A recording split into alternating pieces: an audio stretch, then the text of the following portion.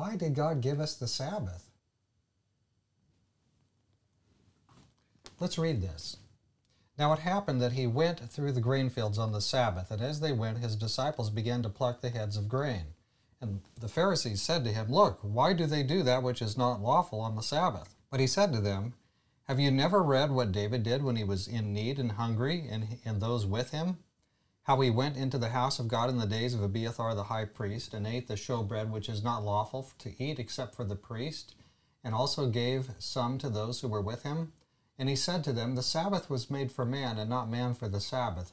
Therefore the Son of Man is Lord, also Lord of the Sabbath. So Jesus is the Lord of the Sabbath. But what's going on in our passage here? Well, you have the disciples going through a field of grain, and the Pharisees they're taking the grains, they're rubbing them in their hands, and the Pharisees are just going berserk. Oh, we found something to complain about. Now what's interesting on this is when you go actually to look at what the disciples were doing, and you go back to Deuteronomy 23, verse 15, you see that what they're doing is just fine. Listen to what Moses says here. When you come into your neighbor's standing grain, you may pluck the heads with your hand, but you shall not use a sickle on your neighbor's standing grain. So that's exactly what the disciples were doing. They were plucking the grains with their hand and then rubbing them and just getting a little bit to put in their mouth, but none of them had a sickle, and they weren't harvesting it and dropping it into big harvest bags. So this isn't a problem. But what's interesting too is that Jesus takes an example here of kind of an edge case where David actually did some things. He took some food that really was given to him. It wasn't really right for him to have it. But Jesus is saying, I am the Lord of the Sabbath. I can address the edge cases. You don't need to worry about that. So what we have here is the Sabbath is a good thing. It's not a bad thing. It's not to be made into a hedge of rules and troubles. The Sabbath is God's plan to help us have communion with Him. The reason God gave us the Sabbath is to keep fresh in our hearts our communion with Him and with each other. Because, of course, we're not to forsake the assembling of ourselves together, says the book of Hebrews chapter 10.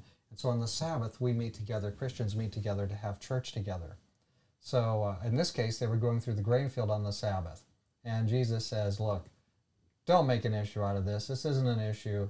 I'm the Lord of the Sabbath. So the Sabbath is Jesus' day above all the other days. This is the day for communion with God, communion with Him. And so I would say that Jesus cannot be separated from the day that He's the Lord of. So when we come to the Sabbath, what we have in the time of Jesus is a whole bunch of human-made rules have been brought in and smashed down on top of the Sabbath and sort of compressing it and damaging it. And Jesus comes and he peels away all these layers of nonsense that have come in and been added to the Sabbath. But He doesn't ever take away the Sabbath. The Sabbath is His day. It's a very special day. So watch that when you are reading in the New Testament. The Sabbath is never done away with in any time. It's part of the Ten Commandments of all things. But Jesus does come through and peel away a lot of nonsense and strange rules that have been built up around it. The devil's always trying to do that, isn't he? Take something good and turn it inside out and make a problem out of it. But the Sabbath has been one of the biggest blessings in my life that I've ever experienced in terms of drawing close to Jesus. It's interesting how quickly a Pharisee can take something good and make it something bad, or at least portray it as something bad. Let's go ahead and pray as we finish our time this morning. Dear Father in heaven, thank You for this interesting scenario about the Sabbath, where the Sabbath comes up.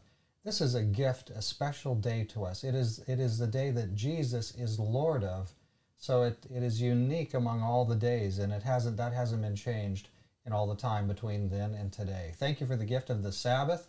Please bless us on the Sabbath. Help us to meet together, and we thank You that this is a special day, a gift between You and Your people. Thank You in Jesus' name. Amen. Well, have a great day. And so what about the Sabbath?